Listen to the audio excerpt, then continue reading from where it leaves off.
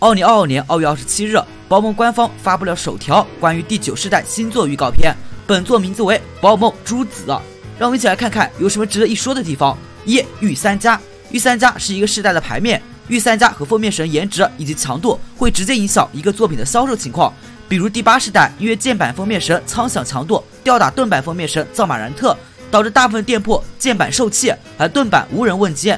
这次倒是没有展示封面神，只有3只御三家。水系的叫做润水鸭，是一种非常爱干净的鸭子宝梦。鸭设计感极强，非常可爱。而火系的叫做呆火鳄，是一种性格我行我素憨憨。这种宝梦进化型很可能有反转，变成喷火龙那样的凶猛悍将。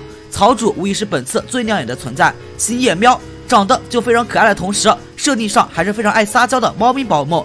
相比历代其他猫，星夜喵无疑是颜值最高的一位。希望它的进化型不要和魅力标那样长残了。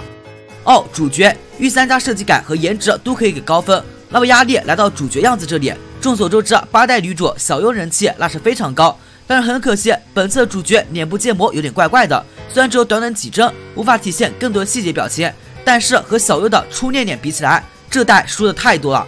3、游戏风格。这次的新作可以看出 GF 下了功夫，场景上树终于不是学了3年建模做出来的了，总算是有点逼真了。并且宝梦甚至做了仿真化处理，小斯外身上的金属反射，还有泛视时的鳞片细节，着实让人眼前一亮。并且 GF 宣称，从本世代开始，宝梦要向开放世界转变，真的很不错了。4、地区原型。根据刚开始的地图暗示，只模糊推测是西班牙或者葡萄牙，具体细节分析还要交给专业的历史大佬，我就不班门弄斧了。新系统目前没有介绍，但是从标题来看，似乎是用什么进化石样的东西进行对战，不知道 Mega 进化设定有没有机会回归。同时很遗憾 ，GF 说了，本代图鉴也是不完善的。同时，阿尔宙斯传说宝梦即将能够传入宝梦 Home， 也就是说，月夜熊、连尾鹿龙亚种这些原本应该灭绝宝梦，也能够和现代宝梦一起同台竞技。究竟鹿死谁手还未可知。以上就是第9世代的第1期内容，可以说是惊喜连连。